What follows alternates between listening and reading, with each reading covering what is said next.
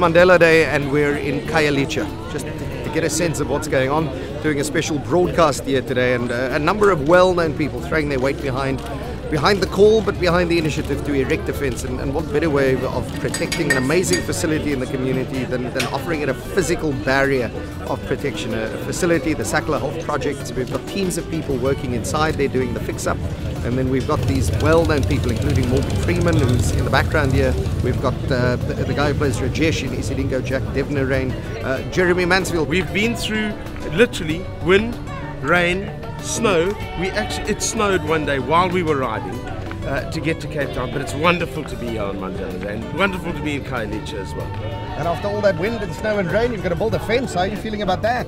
I've never built a fence in my life, but you know what? There's always a first. Our whole point was just to dramatize the idea of spending 6 or 7 minutes of your time doing community service of some sort. I'm hoping that his dream for South Africa and the world, particularly South Africa home, is realized. And that means that all South Africans will take up the banner.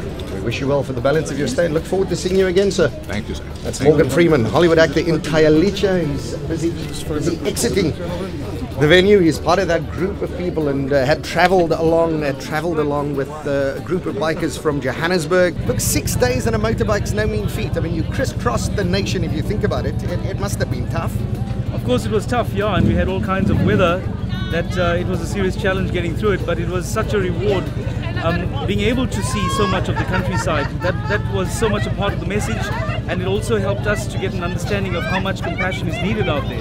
And it cannot be more difficult for you as an individual to share your lunchbox as a child with another child, for you to greet your neighbor if you haven't been speaking to your neighbor in a long time, for you to give a smile or a hug to that person that needs it.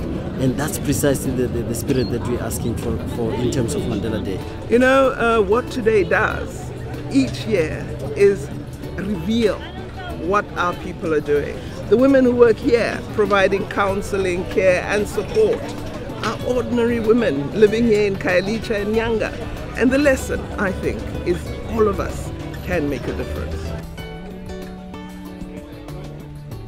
You know, obviously having come in, having made a film about our country, to almost see the country in action, what does that mean for you on a day like Mandela Day? Oh, it's a perfect thing to do, I think, on Nelson Mandela's birthday, to see so many people, thousands of people putting up a fence in about 10 minutes. It went from nothing to a real fence, so it's quite extraordinary what a small amount of work by a lot of people will do.